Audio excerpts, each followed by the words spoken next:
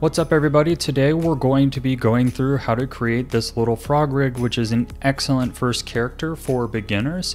And this is actually from a full scene I did, which I walk you through how to create in my Skillshare course. Link in the description below if you're interested in that. But today we're going to be walking through how to model, rig, and animate this frog here. So what I'm going to do is come up to our preferences first. And we want to make sure we have some add-ons enabled. So if you come to preferences, add-ons, and you search extra, you want to turn on add mesh extra objects. I recommend turning on curve as well. What that allows us to do is that under the mesh section, we'll get a lot more options. So first we're going to murder the default cube, and then we're going to go ahead and get rid of the camera because we don't need that either. Now we're going to hit Shift A, go to Mesh, go to Round Cube, and then here you'll see down here we have a Round Cube preset operator that we can use. I'm going to come down here. I want this frog to have a lower poly look just from a stylistic standpoint. You can make yours as high poly as you want. I'm going to go ahead, drop this arc down to 4, which will make it lower poly. I'm going to hit Shade Smooth there, and then I'm going to press 1 to switch to my front orthographic view. Now we're going to go ahead and model this to look a bit more like the frog. So we're going to go into edit mode here. Switch to wireframe. I'm going to box select down here at the bottom. Then I'm going to hit SZ. Then I'm going to type in period 1. And what that's doing is scaling that down to 10% the size, and that'll just kind of flatten out the bottom there. Now I'm going to press GZ. And I'm going to kind of drag that up so that these kind of faces here are about similar in length there because we want to keep good topology. Then I'm going to hit S and I'm going to scale that out so that this has more of a natural arc there. Now what I'm going to do is I'm going to grab these, I'm going to hit GZ, and I'm going to move these up here. And then I'm going to hit Control R. Likewise, you can use the loop tool, and that will just access the loop tool there. And then if I scroll up on my mouse wheel, I'm trying to just get even kind of topology there. Now what I'm going to do is I'm going to grab this proportional editing tool here, and that'll add a sphere of influence so that we're scaling up some things around it. I'm going to grab all of these, and I can play that sphere of influence as much as I want there, but I'm going to kind of scale that up. And what we're trying to do is create a fat little frog. And what I'm actually going to do is deselect those, grab the middle ones here, and kind of play with this there. Now you can keep playing with this until you get something you like. I'm just trying to kind of create a fat little frog body, like I said. And that looks good there. Maybe a little bit more there. And now we kind of have a little hump for our frog. Now if you want, I made mine kind of uniform all around. You can go ahead and kind of play around the edge there if you'd like to create more of a frog-like shape. I'm going to go back into edit mode, and now what I'm going to do is create some little triangle feet for him. But before I do that, I have my origin point here, and I'm going to keep my origin point at the bottom of my frog. So I'm going to select everything by pressing A, then I'm going to press G and Z, and then I'm going to move that up so that kind of this bottom line there rests on the bottom of the origin point. Now when we're in object mode and we rotate him, he'll rotate around his body there. So let's go back into edit mode. I'm going to turn off proportional editing because that might cause me issues in the future. And what I'm going to do is add a cube inside edit mode. So now I can move this cube over here to the side. I'm going to go into top view here. And what I'm going to do is, still in wireframe mode, I'm going to grab this. I'm going to kind of drag that there so that we get kind of a triangle. And if you want, you can actually just dissolve those vertices and then reconnect them, but I don't mind having that there. It's not too much extra topology. So go ahead there, grab this back one here, and we're going to kind of stretch that out until we get a little triangle. Now I'm going to go back to front view, and if I'm in vertex selection mode right now, I'd have to hover over the vertices, but I'm going to switch to face selection by pressing 3. You can also change up there. Now if I hold L over this face, it will grab this object because this object is separate. So I'm going to move that object over here for a second. And then you can hit S, Z, and scale that down. And you can see that kind of gives us a little triangle foot there. Now I want that to come out the center here, so I'm going to go ahead, just rotate that, move that in there, so that it's right there around the cursor. Then up here, I'm going to change this from median point to 3D cursor. And I'm going to scale that down and kind of rotate that until I get a somewhat kind of like good size for his foot there. And I want to give him big feet because he is a frog. So I'm going to go ahead and do that. I'm going to come back up here. I'm going to change this back to median point. And I can drag this out here until our foot is kind of visible. And in front view, I'm going to make sure that this is under his body, or at least kind of parallel with his body there. And then I'm going to go back into wireframe mode so I can kind of see. And I'm just going to go ahead, duplicate that, rotate that, and put that on the other side in a similar position. If you want, you could add a mirror modifier, but I think that's a bit much work for how simple this operation is. So with that, we have our little frog with his frog feet. So let's go ahead and create some eyes. So we'll go back into edit mode here, and we're going to add another round cube.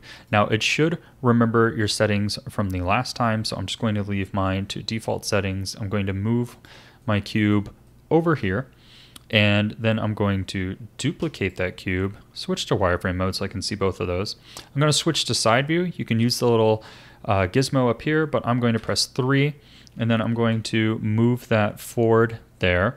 And if you want, you can press Y to kind of snap that to the axis, and I'm going to hit SY, kind of scale that in. And what we're doing here is kind of creating the white part of the eyeball. Now I'm just going to scale that down overall and just kind of move that back a bit. And let's go into solid view and kind of see what we have there. So we're kind of creating a little cartoon frog eye there, and I'm just going to move that back a little bit more. Again, you can play this until you get a look that you like. Now I want to kind of create a large pupil, so I'm going to hit Shift D again, and that will duplicate that eye. Switch to wireframe mode so I can see that, and I'm switching to my side view here by pressing 3 on the number pad. I'm going to scale that down, switch back to solid view so I can see. I'm going to put G and Y and move that out there again, and now we kind of have a big pupil for our frog eye. And I actually want it to be a little bit bigger, so I'm going to go ahead and scale that up because I feel like frogs have giant pupils. Now we're going to duplicate that one more time, and this is just so we can kind of simulate the look of a eye highlight, and we can kind of just keep switching back into side view there. I'm going to rotate this a bit, move this over here, and duplicate this here. And if you remember in the final result, I kind of showed that the frog had those little highlights. This is all I was doing. Now I feel like the overall frog eye there is starting to kind of jut out a bit too far. So I'm going to press L over the objects I want to move back, and I can kind of scale those back in, move that, maybe scale that back in a little further. And then I'm actually just going to select all of these and scale them in on the Y just a little bit, and that'll keep them from getting a little too crazy. Now for the sake of this tutorial, I'm going to move on, but I do encourage you to kind of finesse this until you get a look that you're happy with. But with there, we kind of have our eyeball. So let's switch back to our front view here, and what we'll do is we'll switch to wireframe mode. We'll go ahead, click and drag here, and we're going to select that whole eye. We're going to scale that in. We're going to kind of position that onto our frog to give our frog some big little eyes there.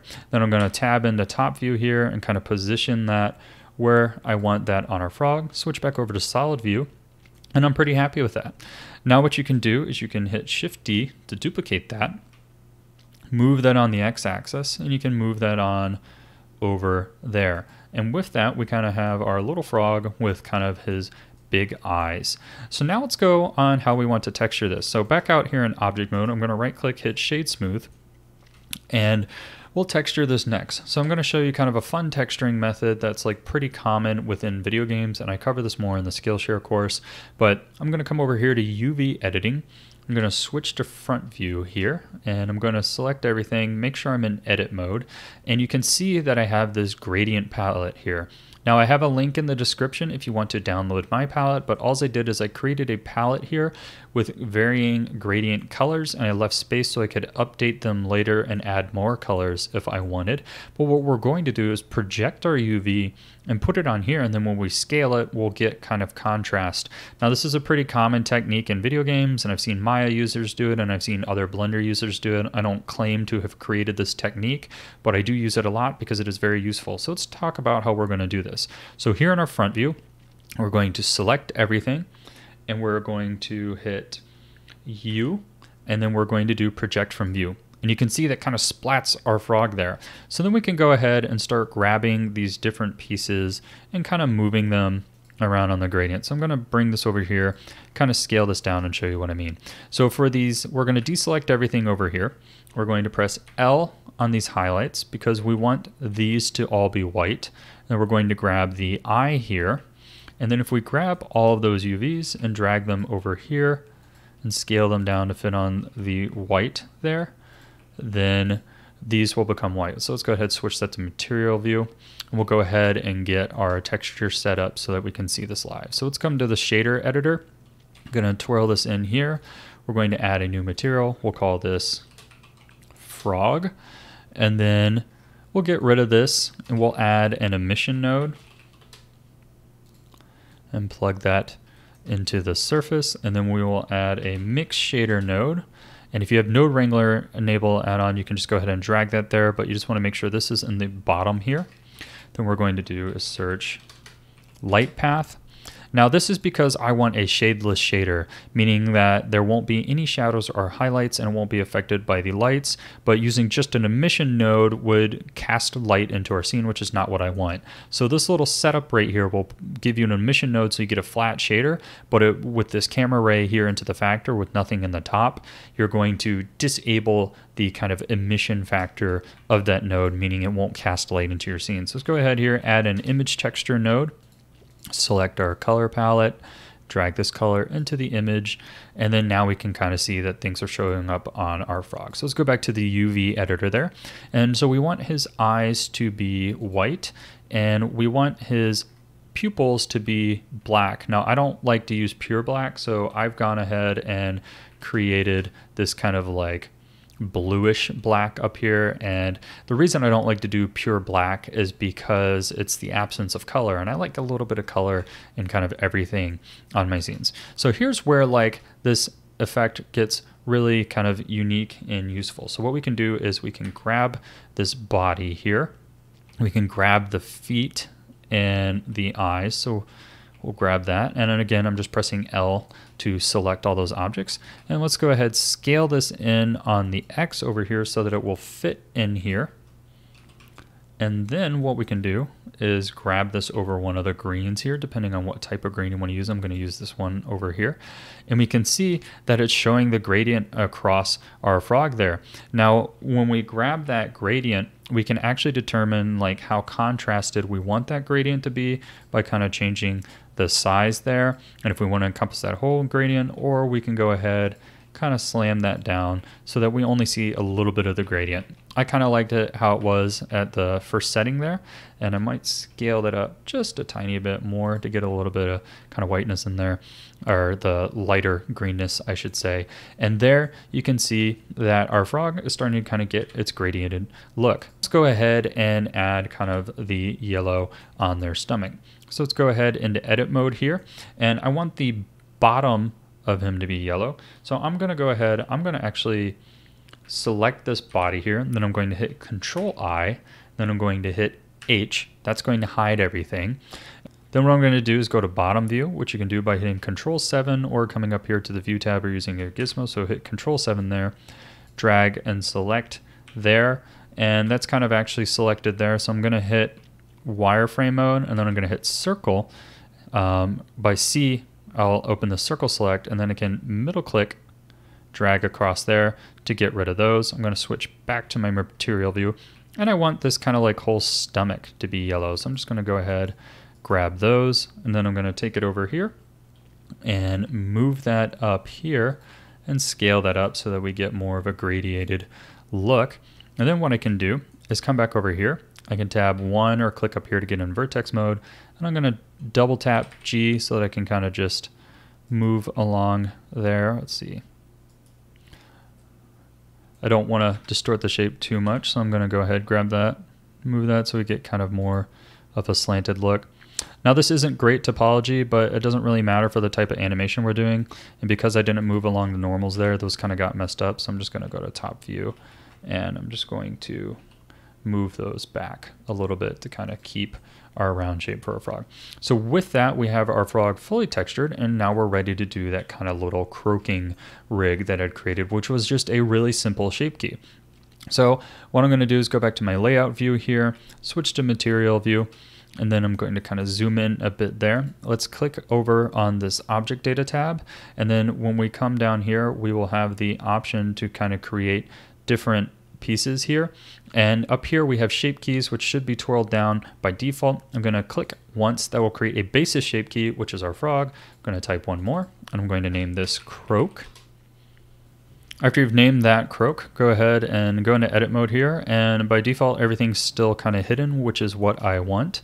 So I'm going to go ahead and select in wireframe mode the top piece of this, make sure proportional editing is on, and I'm going to kind of scale up this whole body so that it looks kind of bloated like that, and then I'm going to move it a tiny bit up on the Z.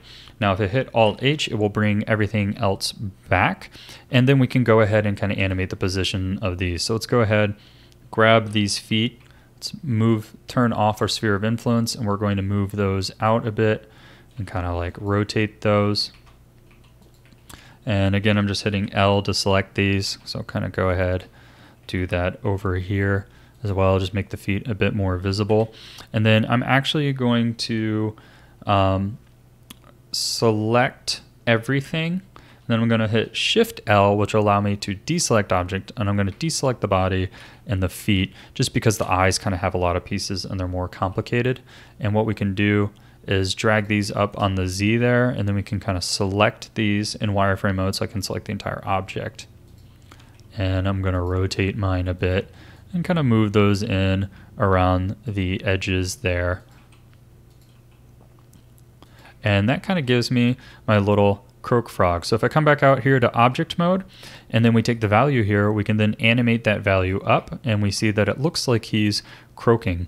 And then to add a keyframe, what you do is you just hit I over that 0 there, move forward, then you can move up and add an I again. And then on my case, I actually went down a little bit and added a little bit of kind of like wave into his croak, so it looked like he was kind of like breathing, and then snapped him back down to 0. So if we go ahead and watch that back, and I'm just pressing I to insert all those keyframes, we can see that we get a little croak. Now in this case, the croak is way too slow, so I'm just going to scale that down so you can see that kind of faster. Change this to 30. And there we go. Now we have our little croaking frog. As usual, I am always excited to see what you create, so please tag me in your creations on Instagram, and these project files will be available on my Patreon if you're interested in supporting me there. Thank you for watching, and let me know what you'd like to see in the future.